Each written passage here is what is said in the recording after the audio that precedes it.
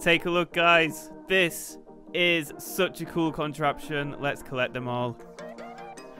Yeah! That will never get old. That is crazy.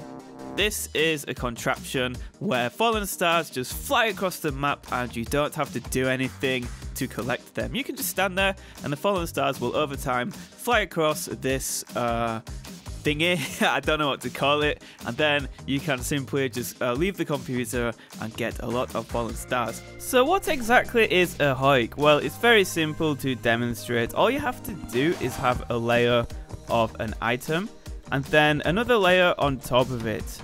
Now, all you have to do is hammer it into a certain shape or direction. In this case, if you want an item to go right, you hammer on the block 4 times, like this. 1, 2, 3, 4, 1, 2, 3, 4, 1, 2, 3, 4, 1, 2. So now that we have this nice funky pattern here, this is the going right pattern. I can't get it right. What's going on here? So here is how a hoik works, I think. So we have the actuators at the beginning and some wire, so we can turn it on and off. And then we can just like throw something onto the actuator, like this, turn it on, zoom, and it flies across. So if you want to look up how to use hoiks, H-O-I-K, then you can search it on YouTube. But in this video, we're going to be looking at the fallen star example. Now, the thing that makes this really interesting is the fact that you don't have to use actuators for this. All you have to do is place the blocks and hammer them in this direction to go this way and this direction to go that way. And you don't have to use any wires or anything. So if you have the time and patience to build a sky bridge and then hammer blocks on top of them, when a fallen star falls, this will happen, and you can just stand in the middle of your world and collect all of the stars. How cool is that? And if you make a hole for them to fall down, you can actually make a collection point on the floor, so all of the stars will land in the same place. But once again, this would take forever to place a sky bridge and then hammer all of the blocks manually.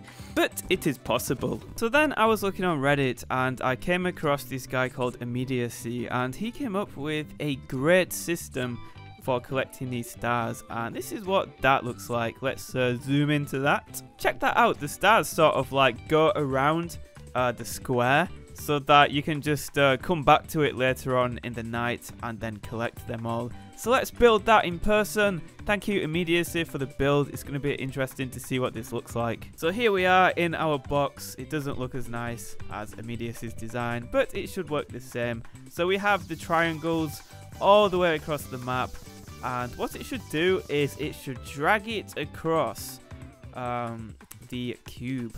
So where are the stars? Here's one, here's one. I got excited there. Look at that. Look at that. How cool is that? Look, look, look, look. Oh, that is so cool. That makes such a cool pattern.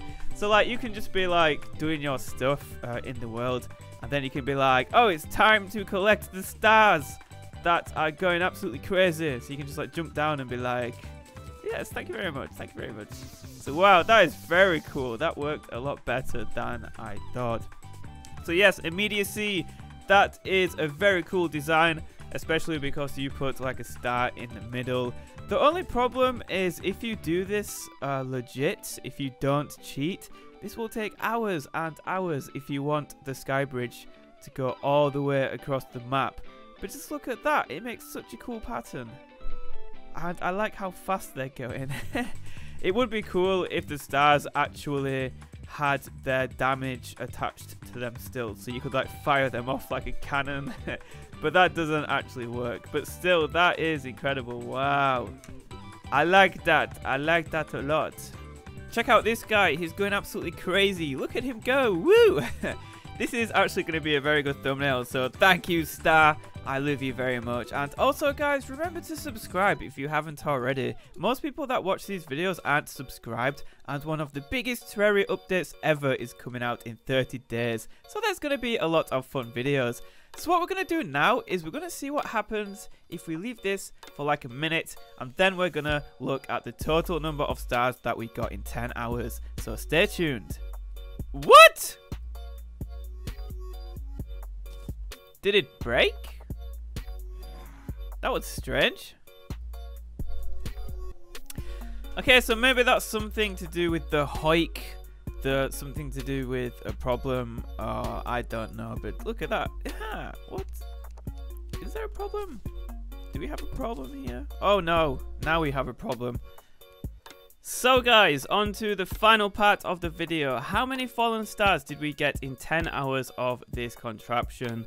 Just for a moment, let's take a look at these stars flying about the place.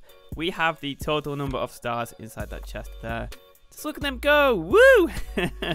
This is actually like game breaking. It's just stupid how fast they move. I can barely see them moving. So let's just collect them here.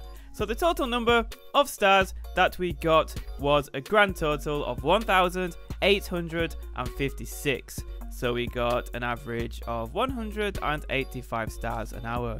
Pretty good. That is a lot of stars. 1,800. You can surely kill a lot of bosses and use the star cannon for a very long time using that. So that's all for today, guys. Remember to leave a thumbs up and I'll see you in the next video.